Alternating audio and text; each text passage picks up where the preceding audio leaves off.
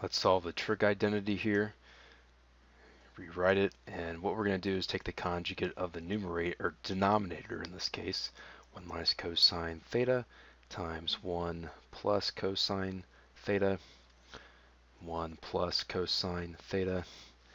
What's going to happen here is we're going to have sine squared theta on top times 1 plus cosine theta all over 1 minus cosine squared theta.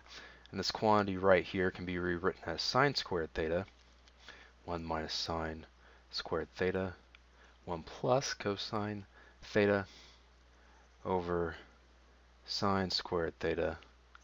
Cancels out, and we end up, you just redistribute, we get 1 minus 1 minus cosine theta.